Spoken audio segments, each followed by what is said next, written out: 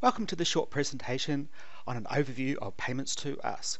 During the next few minutes, we'll go through an overview of the various modules that are available inside Payments2Us. We'll take an online payment and see how those details end up inside Salesforce. We'll see how accounts, contacts, opportunities and regular donations are set up. We'll see the dashboards that are created within Salesforce and included.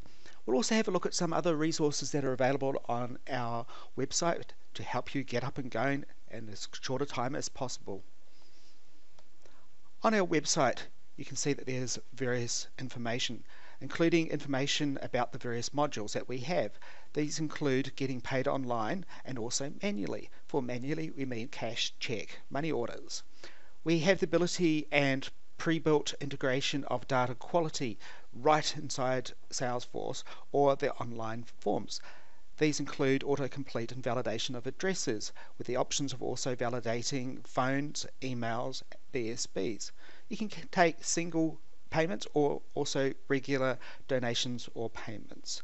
You can take them for any frequency that you require. We have a module for managing direct debits and getting paid by direct debit. We have an events module that allows you to put up a calendar of upcoming events or a list of upcoming events to be able to take various tickets. These tickets can be the movie ticket style, so you buy 2 tickets and you just turn up, or event style where you buy 2 tickets and you have to specify each of the individual attendee details. We have a membership module that includes single, family, or even corporate type memberships with automated renewals. We have a peer-to-peer fundraising module that allows you to set up a fundraising page for either singles or teams and then have people donate against that fundraising page. We have pre-built integration to Shopify that enables you to take online orders using Shopify shopping carts and have those details end up inside Salesforce. We also have an import file module that allows you to take a CSV file, either upload, copy, paste, email in, any format that, or any CSV format, and have that create either contacts or payment transactions inside Salesforce. Now back inside Salesforce, after installing Salesforce and following some of the post-installation instructions, you can come to the About Payments2Us tab. Then you can press Create Sample. This will create the typical scenarios that you would be using inside the Payments2Us package, and as per those overview modules that we went into before, it will set up a test merchant facility so that you can take test credit card transactions right away. For today, we'll have a look at the option of taking a regular donation or payment. This launches the form. The form can be styled to any look that you need. It can also be embedded in your website or simply launch from a button or a link on your website. So if we enter in a new contact, so I'm going to use Bob Jones 0419 and we'll go bob.jones@mailinator.com for an email address. Now when I start typing in an address, you can see here that it's brought up a list of suggested addresses. Here, that's using our data quality built-in tools. From here you can see we've got some suggested amounts. I'm going to leave it at $20 but make it monthly. I'll let the payment go out on the 20th of the month, and I'll put the cardholder's name and their credit card number, CCV, and continue. When I press the continue button, this writes the payment transaction record right into Salesforce right then.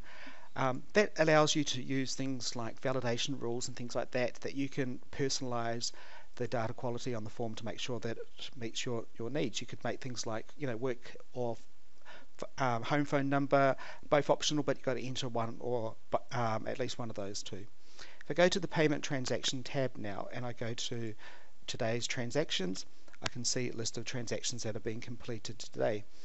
I can see here by clicking in here that we've got Bob Jones. I can also see the payment transaction status. The payment transaction goes through a number of statuses. When I started on the website, I was at confirmation, then it went to payments, then it went to receipting, and then it goes to matching status. So this has gone all the way through. This would have already sent out an email with a receipt to the person making the payment. But after sending out the receipt, as part of the matching process, it looked to see if Bob Jones already existed in our database. It uses obviously first name, last name. It uses things like email address, mobile phone, and address details. Some of these things will have more of a weighting because they're more likely to be unique. Like an email address is more likely to be unique versus a first name, because you might enter a first name of Jen or Jenny or Jennifer. These algorithms are very sophisticated in their deduplication side of things. We support a number of account and contact models, including person accounts, the normal business account and contacts, the non-profit starter pack, non-profit starter pack 3 plus as well. If I click into Bob here, I can see that all of the details that were entered online have actually been recorded against Bob's contact. I can see here that an opportunity was created, and I can also see that a recurring payment record was created. That was because I chose a monthly payment as first to one-off. I can see that it's active, I can see when the last payment came out, and I can see when the next payment date came out.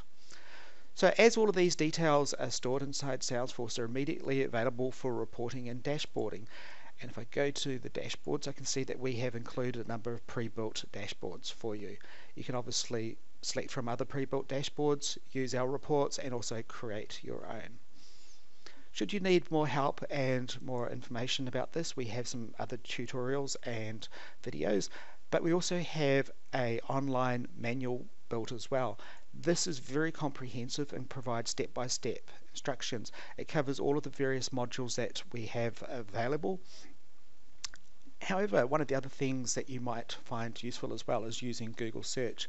So if I go to something like Payments2Us receipt header, I can see that it's brought back some Google results, and these are all linked to our website. And from here I can see the steps to steps.